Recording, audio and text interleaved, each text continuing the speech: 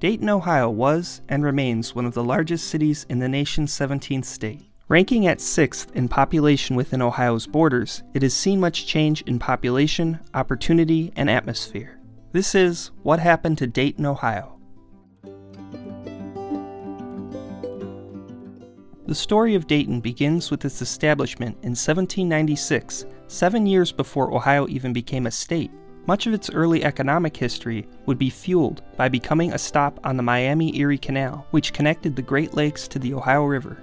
Though eventually canals would fall out of favor to railroads, it wouldn't stop the city from prospering in the decades to come. Most famously, the city would be where the cash register company NCR began in the 1880s, and where the Wright brothers were from. The Wright brothers built the first functioning airplane in the early 1900s in Dayton. Though the first flight of their Dayton-built Wright Flyer would take place in North Carolina, it was their work in Dayton that would provide Ohio one of its taglines, known as the birthplace of aviation.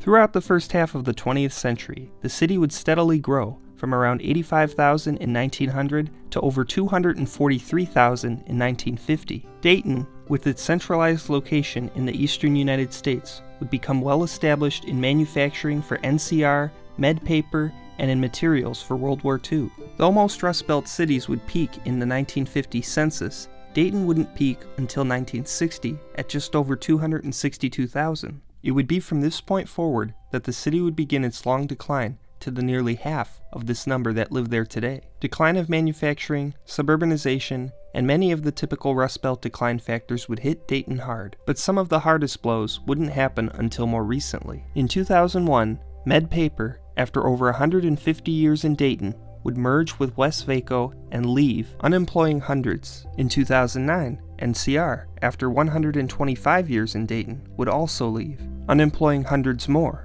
The metropolitan area's population had held relatively steady up until the 2000s decade. However, it would lose nearly 50,000 during this period. Today, the city's top employers consist of jobs in healthcare, education, and government.